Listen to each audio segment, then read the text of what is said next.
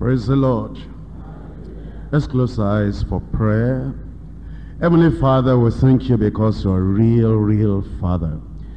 You've been speaking to us like fathers speak to their loving children. And we thank you because of the things you're imparting to our lives. Thank you for all the decisions we're taking. And thank you, Lord, for the great things we know you are going to do through our lives. And at the end of all those great things, you are going to receive us to heaven. Thank you, Lord, because of our fellowship together, and because of our sharing together, because of our learning together. We pray, O Lord, that the fellowship, the learning, and the commitment will not end here at the Congress, but it will continue for the rest of our lives in Jesus' name. We pray that you open our eyes of understanding more and more as we go into your word now. In Jesus' name we pray. We're coming to another session in our leadership series. Already you know that we're taking the letters of the word leadership, and we're digging deep into the characteristics and the qualities required in leaders in the church of the living God. We've looked at L, love in Christ-like leadership. E, effectiveness of competent leadership. And A, anointing for consecrated leaders. D, discipline of crucified leaders. E, exploits of charismatic leaders. R, resourcefulness of creative leaders. S, the signs for commissioned leaders. H is what we're looking at now. Holiness in Christian leaders. Then we'll be getting to I, intercession by compassionate leaders. And then early tomorrow morning, there will be the progress through courageous leadership. Now we come to the H part of the leadership series. That is the holiness. We look at Isaiah chapter 52. Isaiah chapter 52, I'm reading from verse 11. Depart ye, go ye out from thence. Touch no unclean thing. Go ye out of the midst of her. Ye that be clean, that bear the vessels of the Lord. When he talks about bearing the vessels of the Lord, he's talking about those who are leaders, those who are workers, those who have something precious from the Lord. And the Lord has given the precious ointment, and the precious gift, and the precious heritage, and the precious word, and the precious anointing, and then he puts that in a vessel. And that vessel is the leader himself. And as you carry that, and you bear that, the Lord is saying, if that, what you have in the vessel, is not going to be contaminated, it's not going to be unclean, it's not going to be useless and unprofitable, you need to do something. Get out of the midst of the people that will corrupt and contaminate what you have in your vessel. That's why the Lord is saying, be ye holy, be ye clean, be ye pure, be ye sanctified, ye that bear the vessels of the Lord. Depart ye, he said, depart ye. And if you look at those words, depart ye, repeated 2 times for emphasis. It's an imperative. It's a commandment. It is something that is urgent, that this is what to do. Looks like those leaders in Israel had been very slow in coming out of the things or the surrounding that will corrupt them, or that will desecrate them, or that will make them unqualified for the service of the Lord.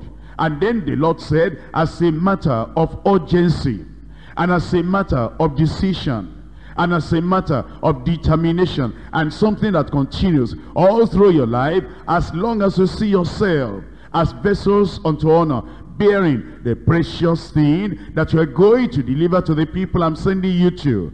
Depart ye, and once you depart, keep away from that area. Depart ye, go ye out from thence. Touch no unclean thing. While my hand is on you and I'm touching you, touch no unclean thing. While I touch your lips, and I put the eternal word, the saving word, soul-saving word on your lips, touch no unclean thing. While you're expecting a touch from the Lord that will pass his virtue and his power into your life, when you want to minister, then you touch no unclean thing. And while you're expecting that the touch of heaven, of the life coal taken from the altar of the Lord, will touch your lips, and while you're waiting for that touch, you make sure that you do not touch any unclean thing, but that you will go out of the midst of her. Of the midst of which place? If you happen to have been in Egypt, out of Egypt. If you happen to have been in Babylon, out of Babylon. That you will go out. Whenever you read the scripture, you must always connect what you are reading from what that writer in particular himself had said earlier.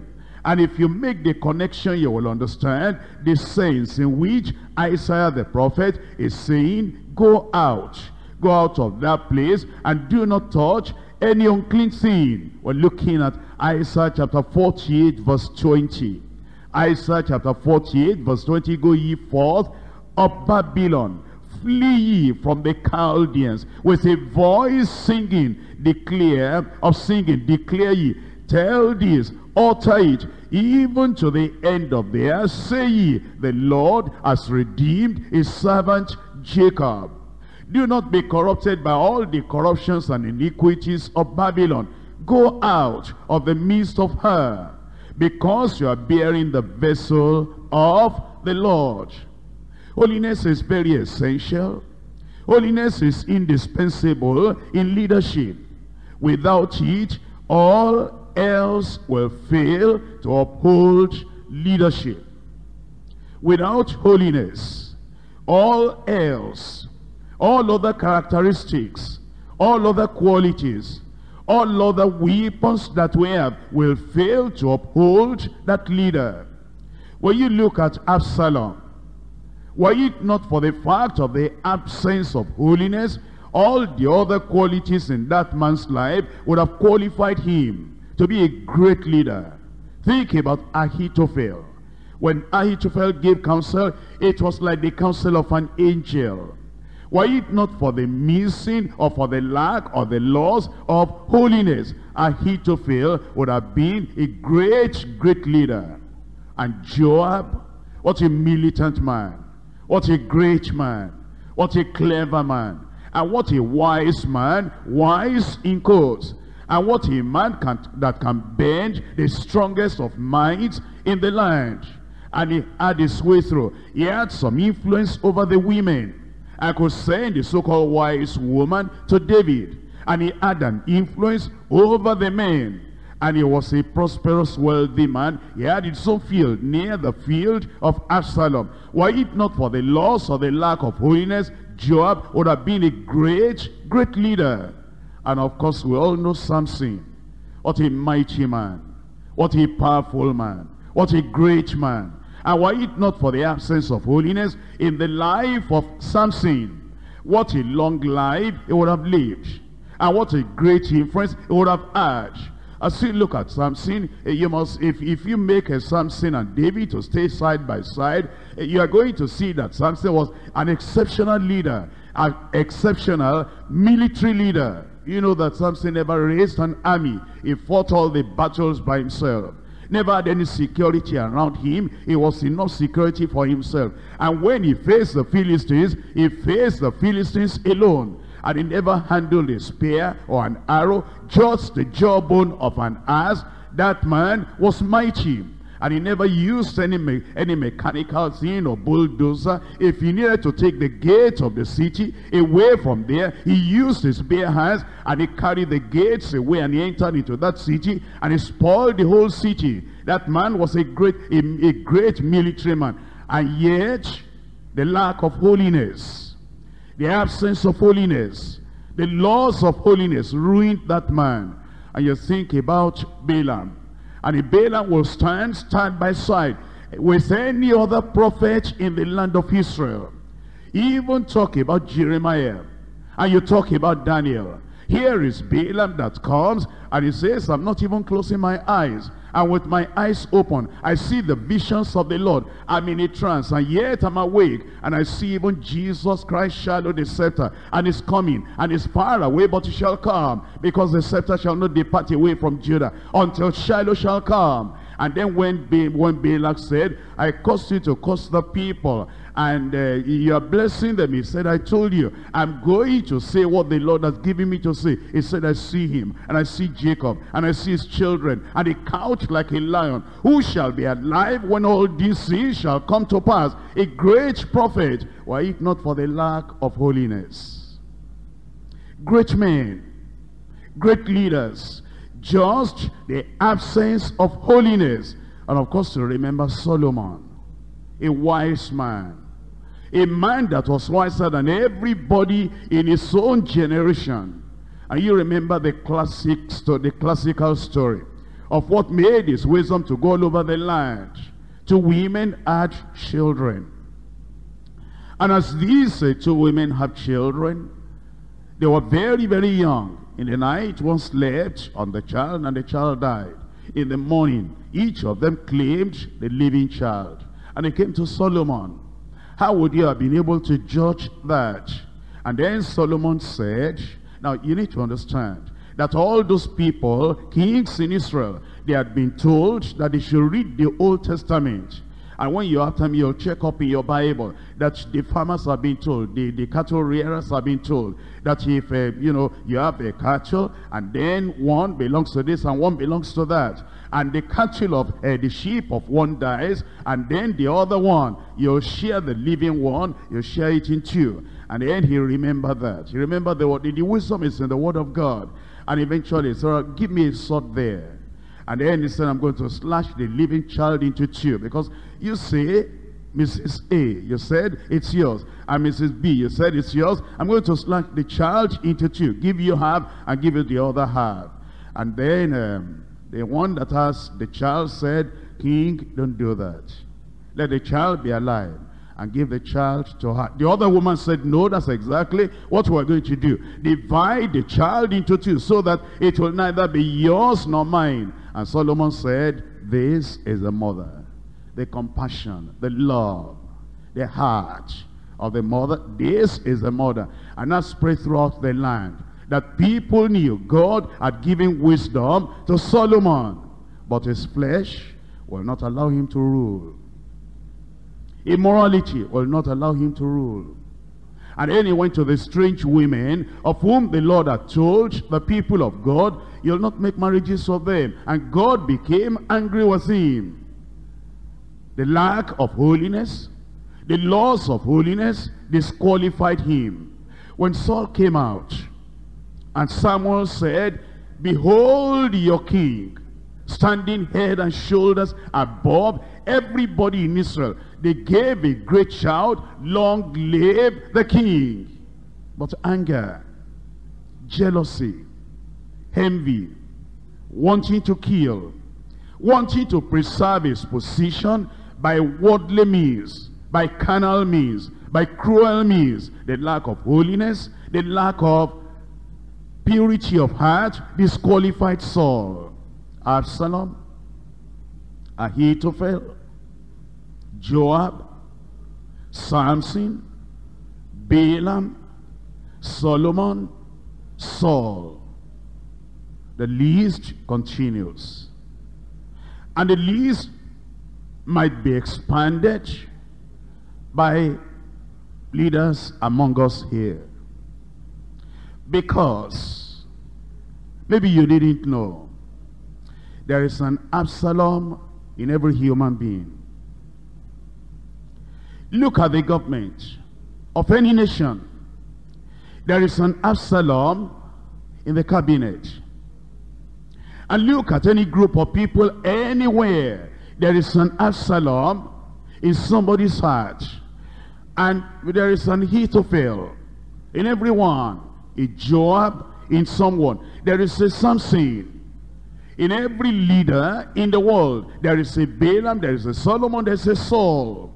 It is when we go to the Lord and we say, this Absalomic nature in me, wanting to apply Absalom's method, policy, diplomacy.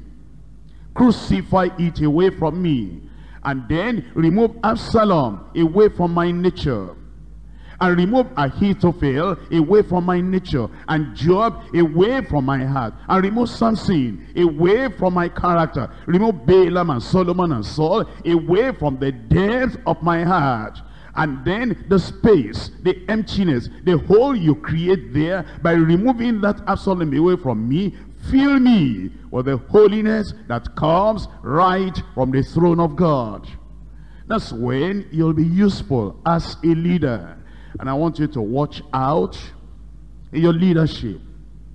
When you're with other people, especially a gifted man, a gifted leader, especially a courageous leader, especially a clever leader, a skillful leader, a competent leader, watch out that the absence of holiness or the lack of holiness will not ruin your life and ruin your ministry and then send you to a place you'll not want to be in eternity.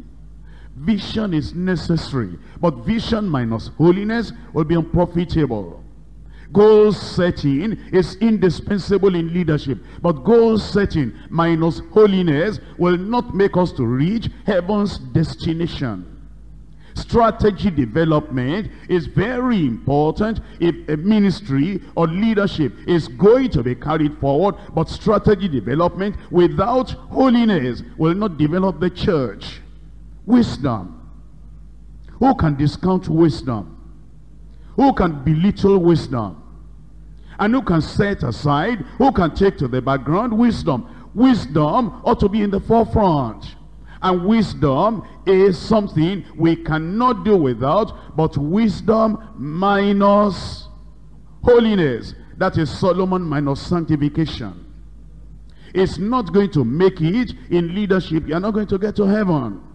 Well, the wisdom minus holiness. Courage on the day of battle. When a leader rises up, and there is no trembling in his feet, and there is no fear in his heart, and there is no way of looking back, and he looks at the enemy, and like David, he runs toward Goliath. That's a great virtue in a leader. But courage minus holiness will make you to drag or to grind the meal in the shrine of the enemy, like Samson did. Communication ability. Great. How can somebody be a leader without communication ability? Tell me, would Hitler have been able to carry the people through at the time of the Second World War, when he rallied the whole of Germany and he wanted to fight against the whole world? That man had great, fantastic communication ability. But then he had a match, Winston Churchill. And when you read the address of Winston Churchill to England, we'll fight on the sea, we'll fight on the battlefield, we'll fight on the mountain, we'll fight in the valley until we establish freedom in this land. And eventually, it was actually the oratory or the speaking of Winston Churchill that carried them through. And they overcame. But you might have communication ability like Winston Churchill or like Hitler. But if you don't have holiness, that communication ability will not carry you farther than it carried Absalom. And it got Absalom to the point he was hanging on the branch of the tree. And Joab said, you saw him, you didn't smash him. I will not waste time with you. And he took 3 darts in his hand, and he smote him. And then Absalom was brought down dead and was buried. And he said, everybody go back to your tents. The battle is over. Without holiness, communication without holiness will not lead the church of the living God. There's something that leaders actually need. We call it staying power. Staying power. That means when the battle is tough, when the noise of the battle is loudest, and when it appears that the heat is so much that the people that don't have staying power, they are running away from the battlefield. We need staying power. And we need that staying power to be able to remain in leadership. But do you know, staying power minus holiness, again, will not make it. You might stay in the church and stay in leadership, but you'll not get to heaven. And the sign gifts. Already we've learned about them. And here is Moses coming. And he was coming with the signs in his hand. And here is Joshua. And the Lord said, sanctify yourself, because tomorrow I will do wonders in the land. Sign gifts. These signs shall follow them that believe. In my name they shall cast out devils. But signs minus holiness. You'll hear the Lord saying on the final day, I never knew you. Depart from me, ye that walk in iniquity. And resourcefulness. Great, great, great quality of a leader. That you never can really corner that leader. He has resourcefulness and creativity. If he's going this way and the road is closed and they say there's no way, he knows he goes to another way. And if he's going through a particular door and then he meets a steep closed door, he knows how to open that door. Or if he cannot open that door, he takes another way and still gets to where he wants to go. Resourcefulness and creativity, very, very useful to leadership. But resourcefulness minus holiness, again, is not going to be able to make it and pave the way into heaven. And that's the reason why holiness is very, very important. All these useful qualities to leadership, they are indispensable. But without holiness, they may even become counterproductive in our leadership. That's why the Lord is reminding us that if there is going to be any leadership that is really going to do the work in these last days, we need holiness. In Malachi chapter 2, Malachi chapter 2, we're reading from verse 3. Malachi chapter 2, verse 5. Malachi chapter 2, verse 5.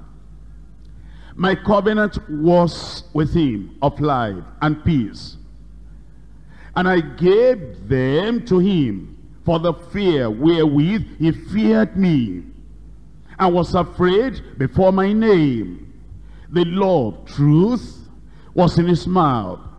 Iniquity was not found in his lips. He walked with me in peace and equity, and did turn many away from iniquity.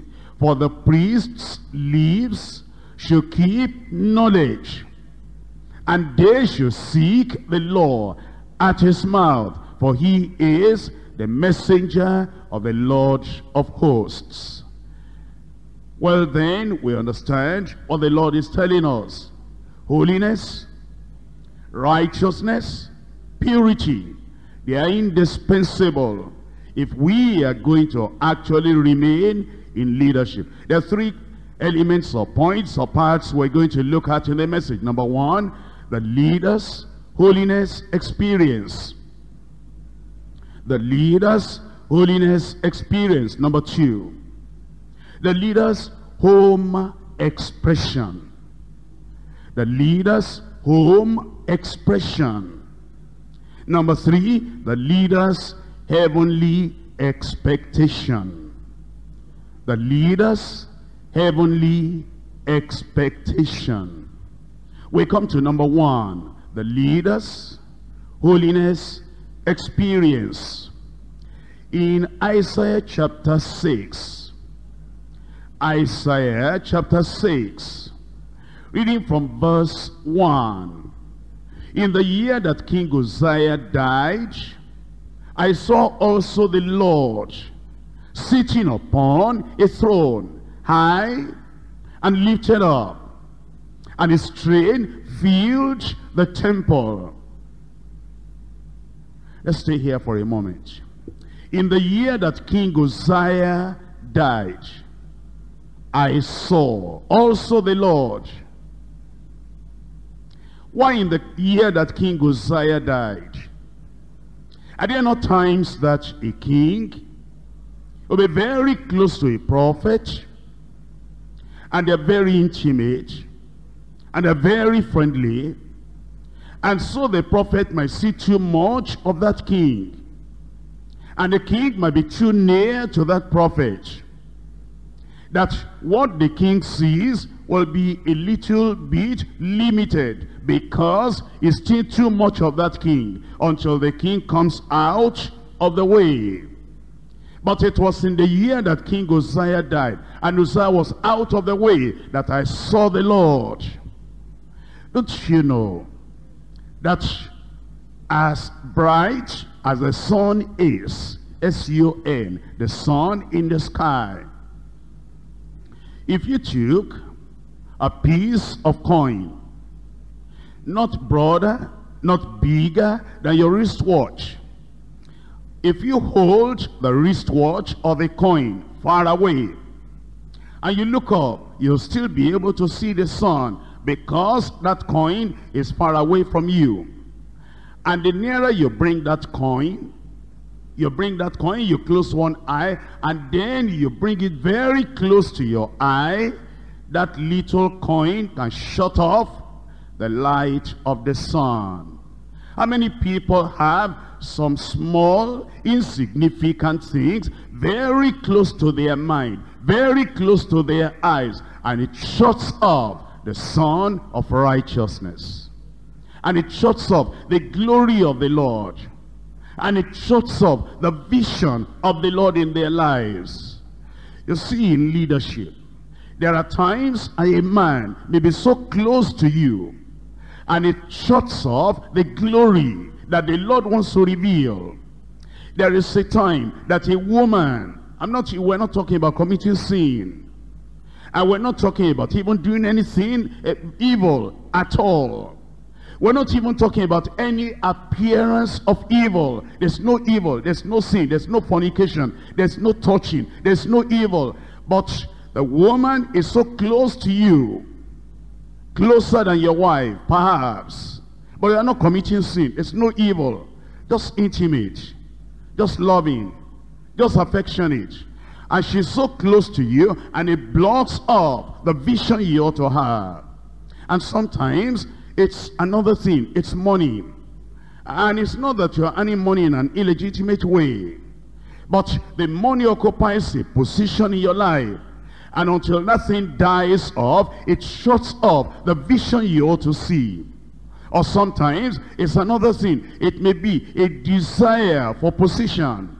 And it may not even be pride. It may just be, I want to be useful to the Lord. I want to be useful to the Lord. I want my ministry to count. I want to be significant. I don't want to pass through the world as a bird passing through the air. I must do this. And that desire becomes so strong. It becomes like the little coin that is close to your eyes, and it shuts off the vision, the revelation, the glory of God. It was in the year that King Uzziah died that now Isaiah was free from the intimacy of that king and from the influence of that king.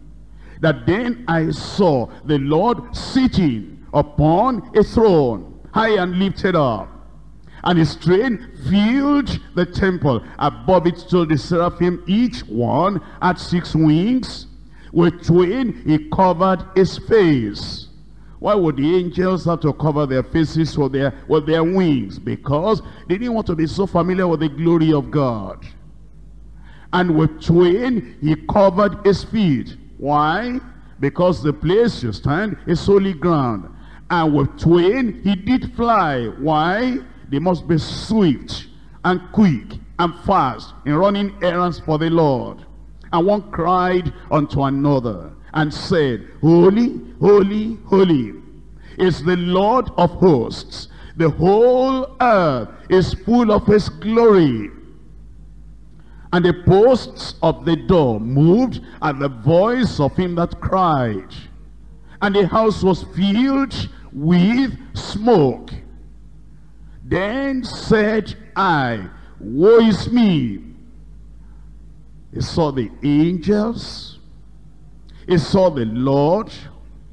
He heard the sound of their voice, holy, holy, holy. And then he saw the glory of the Lord filling the whole world, the whole earth. And then he felt the moving and the shaking of the posts of the door, and the voice of the angel that cried. And then he saw the smoke. But then his attention all went away from all those great things, glorious things, and marvelous things, and went to the very condition of his own heart.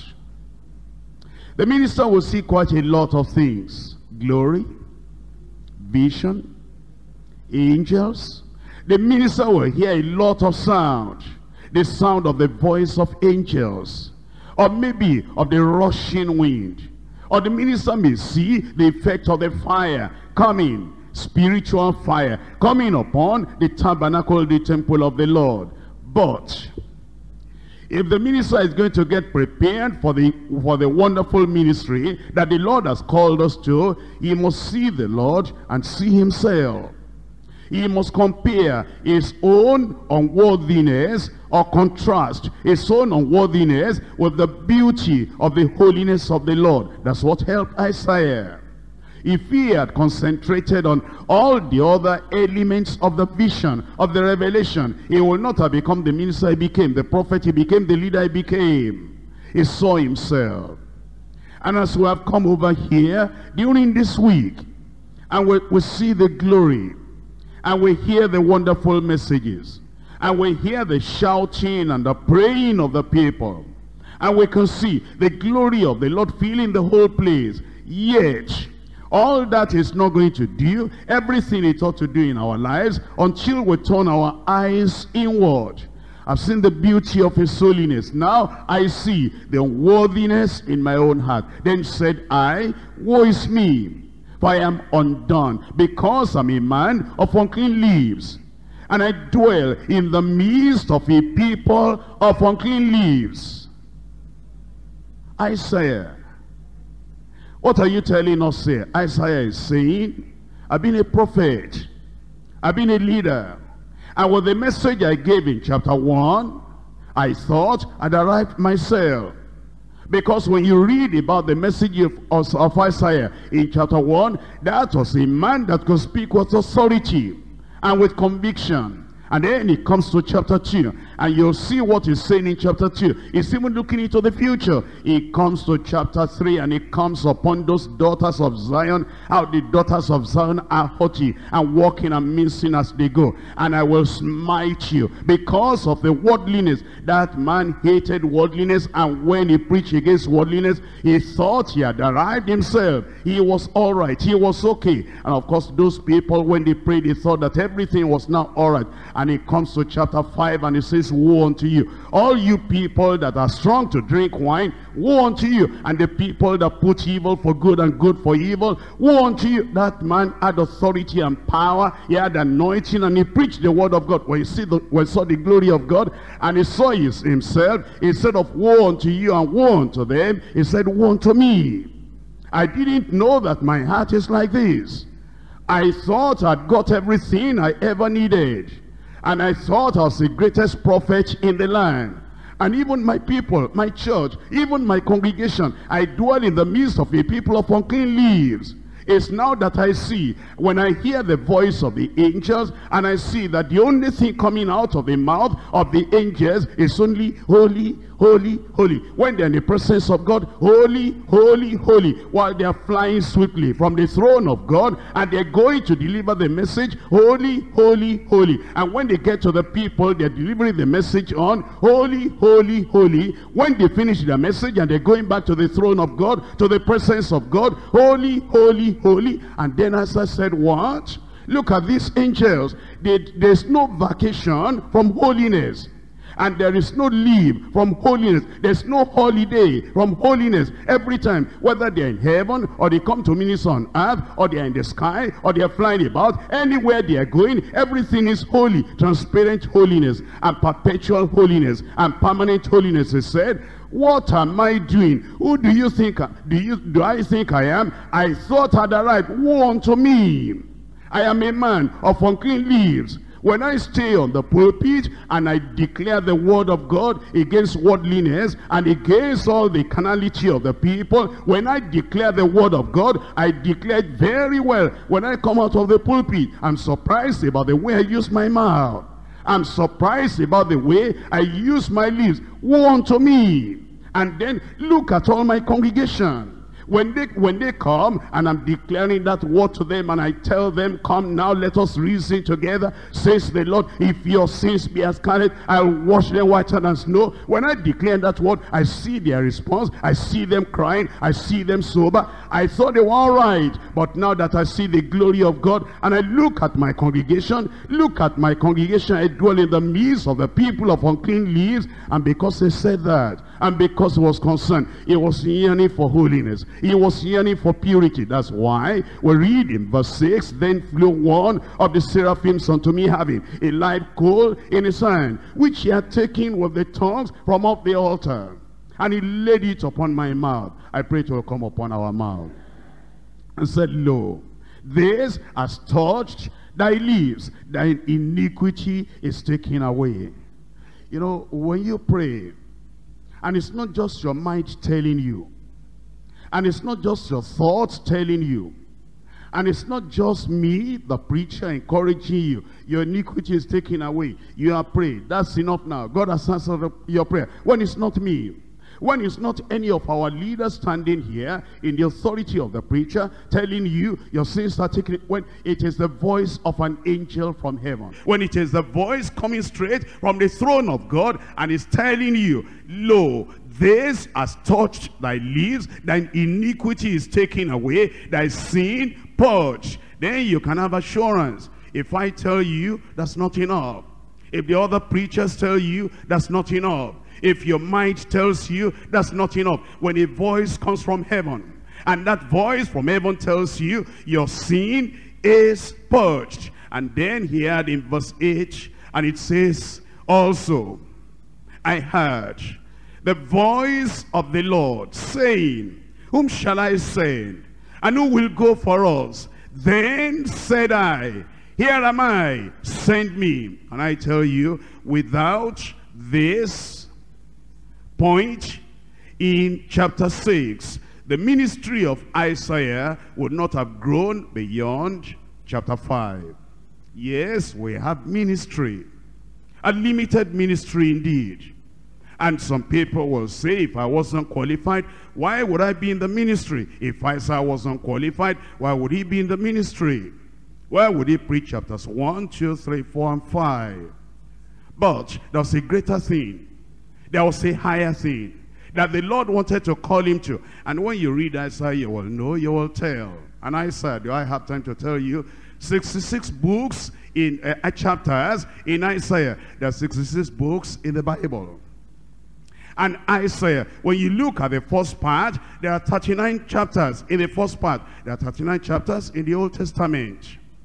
And when you look at the second part of Isaiah, you are going to find 27 chapters. There are 27 chapters, 27 books in the New Testament. When you look at the first 39 chapters of Isaiah, you are going to see the wanderings and the unfaithfulness of Israel. When you look at the Old Testament, 39 books, you are going to see the unfaithfulness and the wavering of the people of Israel. When you come to the second part of Isaiah, 27 chapters, you are going to see the glory and the comfort and the grace that came upon the people of Israel. When you come to the New Testament, you are going to see those 27 books of the New Testament telling you about Christ and the comfort and the grace and what Christ has come to do.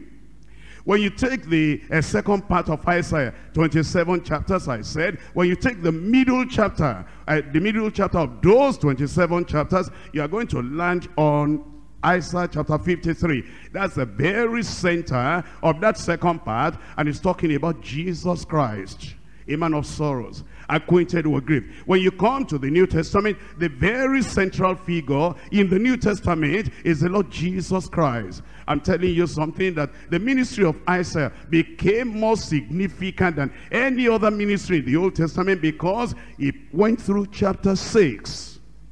And it was a punctuation mark in his life and in his ministry. If he didn't respond very well to that chapter 6 of Isaiah, his ministry would have been limited. But because of responding very well to the experience of chapter 6, that's the reason why his ministry became extended, unlimited. Holiness in the Christian leader. The leader's holiness experience. Actually, that's exactly what God wants. And those are the people he wants to put in leadership. In 1 Samuel chapter 2. 1 Samuel chapter 2. From verse 35. In 1 Samuel chapter 2 verse 35. And I will raise me up a faithful priest, that shall do according to that which is in mine heart and in my mind. And I will build him a sure house, and he shall walk before mine anointed forever. In leadership, the Lord is looking for faithful people that will do according to that which is in the mind of the Lord, in the heart of the Lord. That's holiness. When in every thought, in every plan, in every interaction, in every relationship, in every discussion, in every message, when you are in the church, when you are outside the church, you are conscious of the fact that the Lord has called you.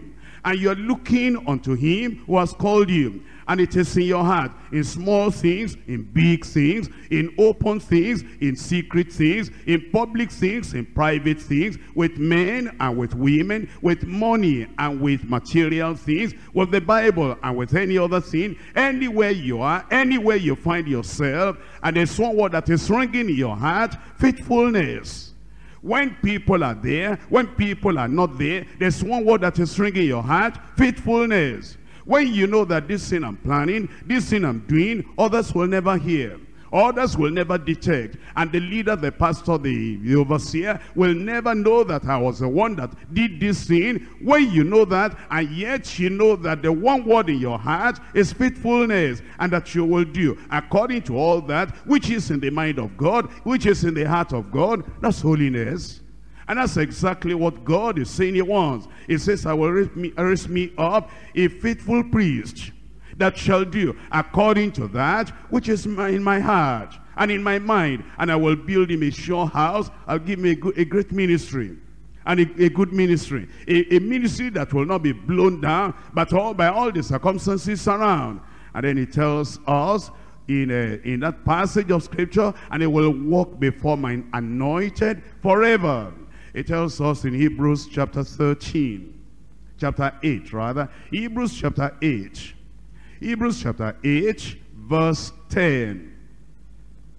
In Hebrews chapter 8 verse 10, for this is a covenant that I will make with the house of Israel after those days, says the Lord. I will put my laws in their mind to control them.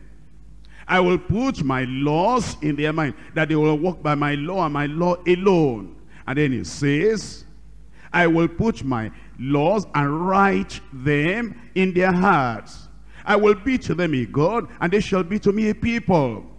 When the law of God reaching on your heart has more influence of you, more than the opinions of men, more than your own personal private desires, more than the habitual things you're used to doing, and more than any other desire, any other thing you have in the heart, any pursuit. And the only thing is the law of the Lord reaching in your heart. And when any temptation comes, there's a part of that law in your heart that speaks out. Don't you remember this verse of scripture? You cannot do that. Thank you, Jesus. Thank you, Lord. I cannot do that. And then another thing comes. Maybe it's your mind that wants it, or it's your body that wants it. And then the law of God reaching upon your heart will come up again. How about this part of scripture? Thank you, Jesus. Thank you, Lord. I can't go that direction. And in fact, sometimes you have somebody came to you and he caught you unawares. My brother, my sister, can you do this for me? All right, I will. And then after you said, I will, the law of God came up in your heart again. You said you will, but you didn't check up. How about this verse? How about this part? You called out, I'm sorry. The promise I gave you, I cannot. I'm a special person. I'm a set-apart person. I'm a separated person. And I have a covenant with my Lord. I'll be faithful to my Lord. Before I promised you, I promised the Lord. And the first promise I made to the Lord, my first covenant with the Lord, and my first commitment for the Lord, stands more than the promise I made to you. That greater promise to the greater one, to my heavenly Father, will displace your own, the promise I made to you. I'm sorry, I cannot do that again, because of the law of God that is written upon your heart. That is the holiness the Lord is talking about. You come to the Lord and you are sanctified. And then after that sanctification, He writes His law in your heart. There is nothing like, some people, they say they are sanctified. And there's no difference between the time they said they were saved and the time they were sanctified. And if you ask them, what's the change in your thought? What's the change in your mind? What's the change in your disposition? What's the change in your temper? What's the change in your way of doing things? What's the change in your reactions when people do things to you? What's the change in your response when you hear the word of God? What's the change in your prayer pattern? What's the change in the content of your prayer? What's the change in your desires, in the things you want? Now you say you are sanctified, they can't tell any change. Because the things they desired when they were saved is still the same thing they desired as they say they are sanctified. And the same reaction, the same response they had to the problems of life when they were saved is still the same reactions they have now that they say they are sanctified. And the same way they will deal with you if you offended them when they said they were saved. It is exactly still the same way they will deal with you if you offend them after they say they are sanctified. There's no difference. And they do not know the difference between sanctification and salvation. But the Lord is telling us, when He sanctifies us and He gives us holiness of heart, things are going to be different. I will put my law in their mind, and I will write it upon their heart, so that you'll be able to follow the Lord with all your heart, with all your soul, with all your mind. In Hebrews chapter 13, reading from verse 20. Hebrews chapter 13, I'm reading from verse 20. Now the God of peace, that brought again from the dead our Lord Jesus, that great shepherd of the sheep, through the blood of the everlasting covenant, make you perfect. And there are some, maybe because of their ignorance, and you shouldn't be ignorant. If you just took the concordance and you look for the word perfect, perfect, perfect, you're going to see that many parts of Scripture, Old Testament and New Testament. And the Lord does not encourage us to shy away from the word perfect.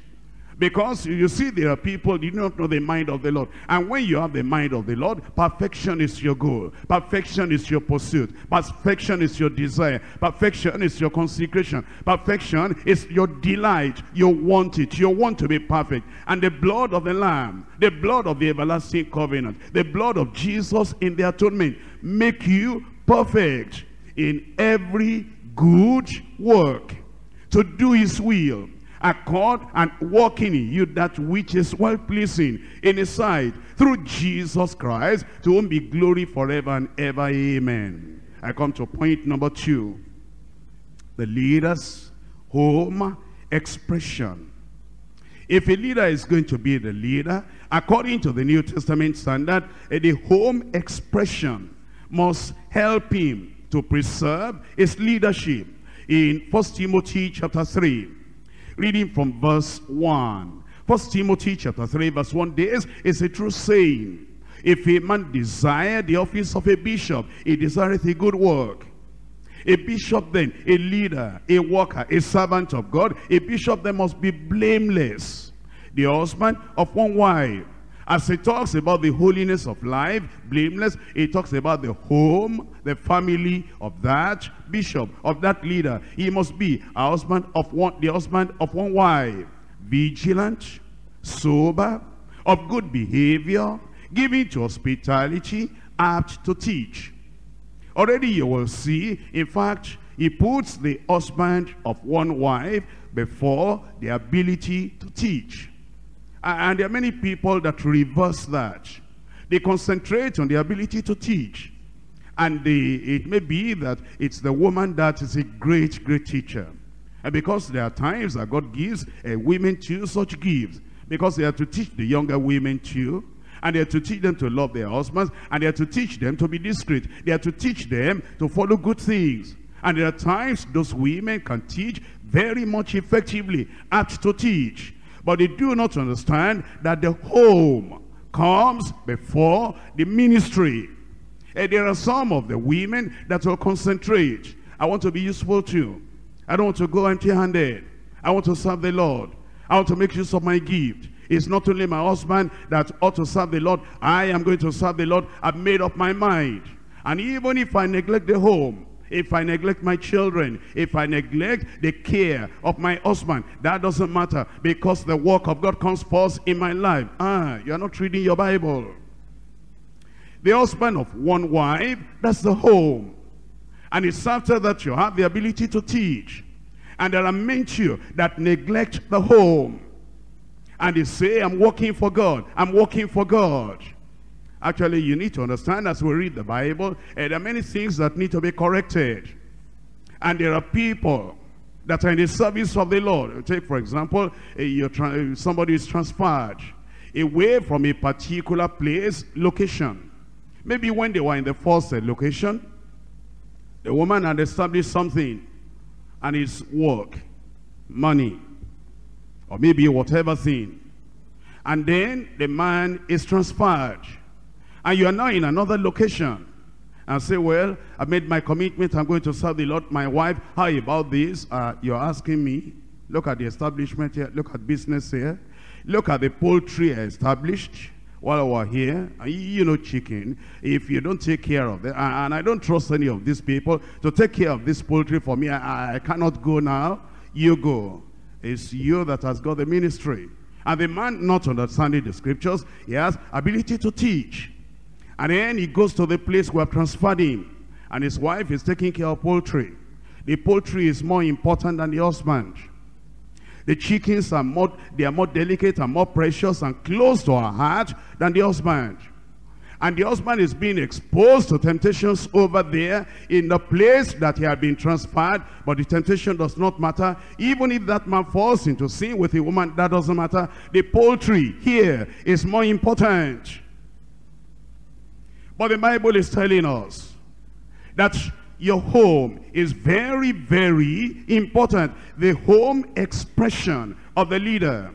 And then it tells us, not giving to wine, no striker, and not greedy or filthy lucre, but patient, not a brawler, not covetous, one that ruleth well his own house. One that ruleth well his own house. My dear brother, how do you rule well your own house? You've been transferred and you're in a faraway place. In fact, sometimes you're a missionary. You're a missionary in another country, and your wife and the children are here in Nigeria. And are you going to control them and rule the family with GSM, your telephone? All that you are doing over there, and that's your place of ministry. Why is not your wife with you? And here is the word of God. He that ruleth well his own house, having his children in subjection with all gravity. How do you do that from another country? Your children, your wife, everybody is there, and then you are over there. How do you do that? And then it says in verse 5, for if a man know not how to rule his own house, how shall he take care of the church of God? And he's not only talking about missionaries. He's not only talking about the people that are transferred. He's talking about those of us in the city. You know, sometimes you are not even on full time. You wake up very early in the morning. You go to your place of work. You have to do that. And then while you are coming back, your branch, you go to the district church. And then your wife will cook your lunch for you and put it in the flask. That's in the car. When you get to the office at lunchtime, you take your lunch. And then after that, when you are coming back, you just go straight to the district. A lot of things to say to the district. Children are at home. And the wife is at home. And by the time you come back, if there's no Bible study that day, by the time you come back, the children are asleep. And from Monday to Friday, that's how you live your life. And yet you are the husband of this woman. You never care for her. And the woman never sits down with you. No quiet time together. No discussion together. No interaction together. It's only when you want babies, you get near. But is that Christianity? Is that the way to practice leadership? your home expression, that we will understand that if we were to go by all, and we should go by them, many of us will be disqualified with all the characteristics and the great things we say we're doing and all the things. If we were to ask your wife and we say, sister, sincerely, are you happy you are married to this, a great preacher, coordinator? If your wife were to be sincere, your wife would say, why are you asking me? You want me to commit myself and say what I don't mean? You want me to say, yes, he's a great man. We never have any time together. I cry all my tears. I shed all my tears alone. And I bear all my burdens alone. And even though we're sleeping in the same room, I don't know. He doesn't know my heart. He doesn't know what I'm going through.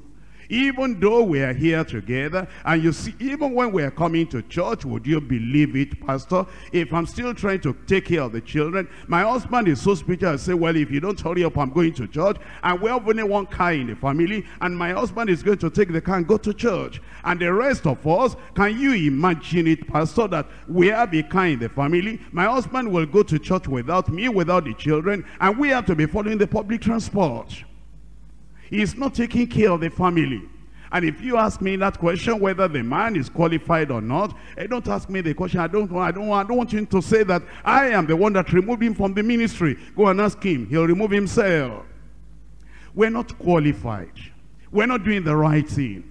And we're not taking care of our families. One that ruleth well his own house, having his children in subjection with all gravity. For if a man know not how to rule his own house, how shall he take care of the church of God? It tells us in 1 Timothy chapter 5 verse 8. 1 Timothy chapter 5 verse 8. But if any provide not for his own, especially for those of his own house, he has denied the faith, is worse than an infidel.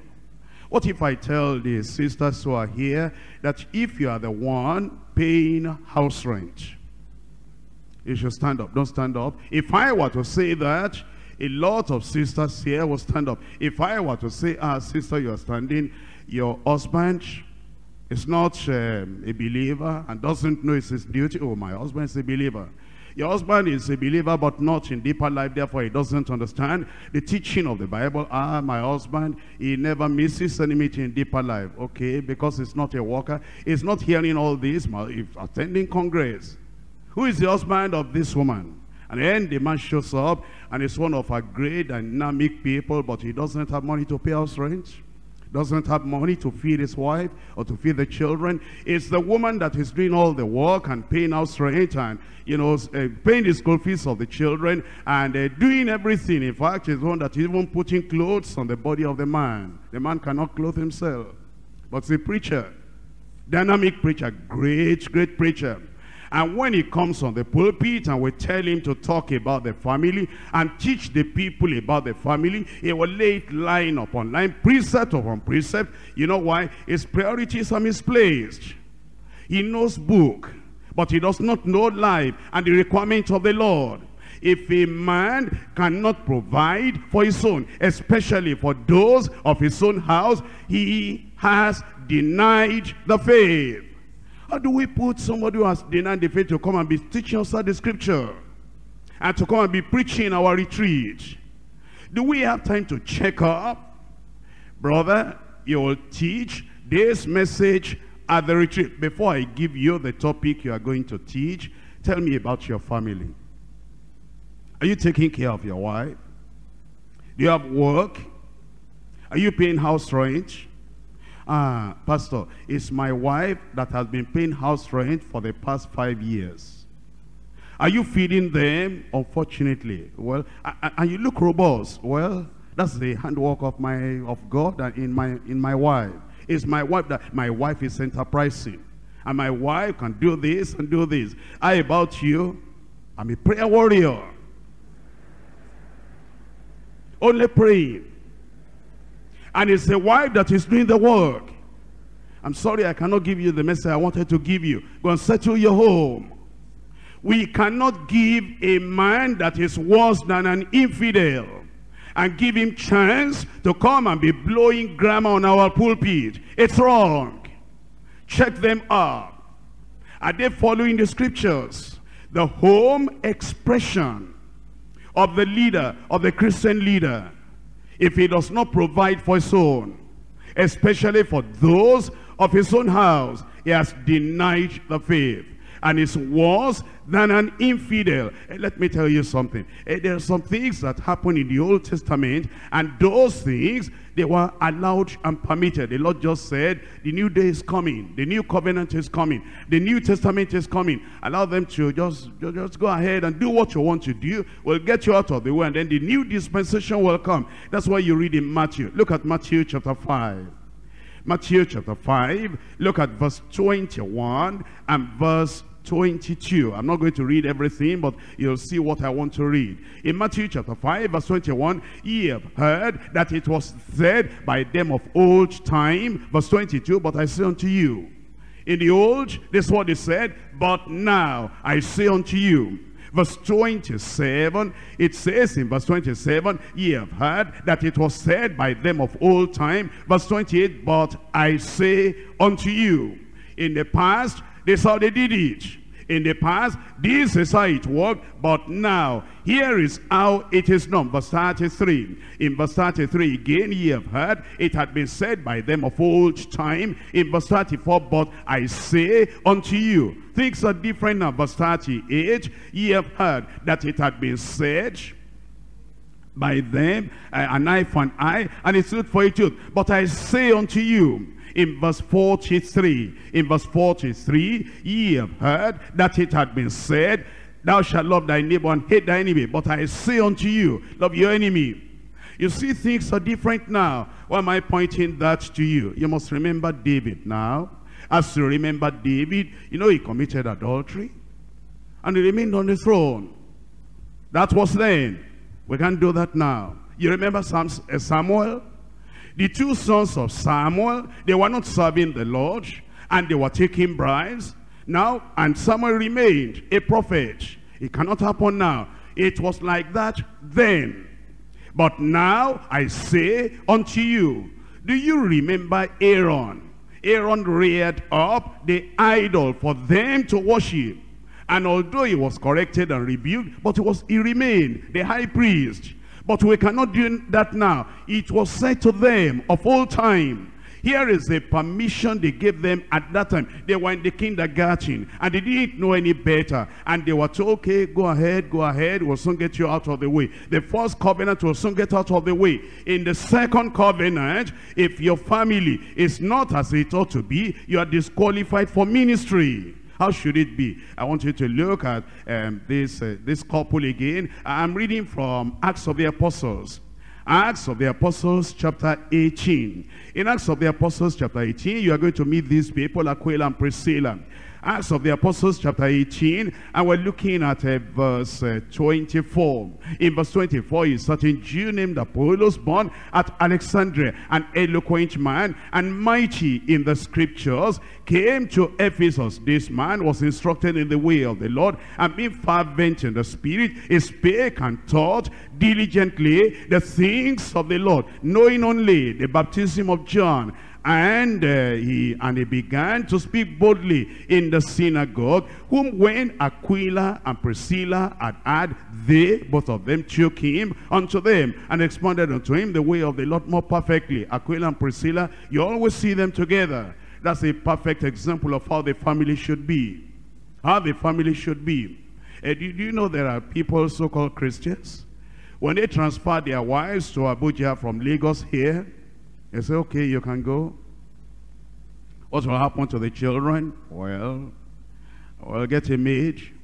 And if you didn't know the brother, you'll think that this maid is actually the wife, because the maid is living at the boys' quarter, and then the wife is far away in Abuja, and the wife too is so happy and contented. I got promotion. They demoted you when they removed you from your family. They destroyed you. When they remove you from your family, and you're telling me you got promotion, you're over there far away, and your husband is here, and your teenage children are here, growing up without the care of the mothers. Unfortunately, I'm not saying unfortunately because your children are girls. Unfortunately, these daughters, these girls, they do not have the care of a mother. And it's a mother that understands the daughters very well. And the mother is in Abuja there, working and getting money and phoning. Are you doing well? And then let me talk to the maid. Are you cooking for daddy? Very well. Is it the maid should be cooking for daddy? Very well. You left your place, you didn't know. They took your cry away from your head, you didn't know. And they took your very life away from you, you didn't know. They took your right hand away from you and cut it off without even any anesthetics. And it doesn't pain you at all. Something is wrong somewhere. But let the families come together.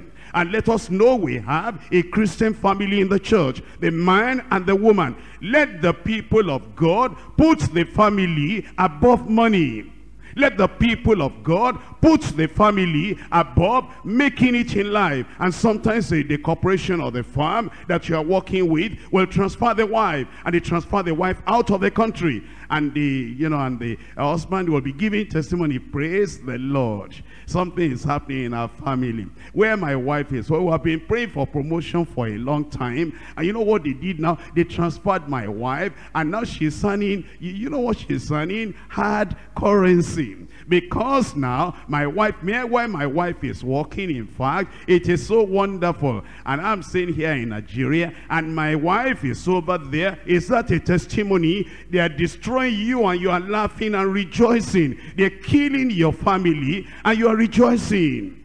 Because in the plan of the Lord, in the economy of the Lord, the man and the wife must stay together. Look at Aquila and Priscilla. Look at Romans chapter 16. In Romans chapter 16, I'm reading from verses 3, 4, and 5. Romans chapter 16, I'm reading from verse 3. Greet Priscilla and Aquila, my helpers in Christ Jesus. Did you see the first passage I read to you? Aquila and Priscilla. Over here, Priscilla and Aquila. Here is the woman. Can I tell you something? I see a lot of things, and you people think because I keep quiet that I don't see. Yes, of course I see. Sometimes the man is the coordinator, and the wife is the women coordinator. And in fact, most of the cases it's like that. And the man will be so jealous of the success of the wife as the women coordinator, that if the woman wants to plan anything, because God has given the gift of speech to that woman, and when she gathers the women together and motivate, and you cannot talk to those women about dressing like your wife can do.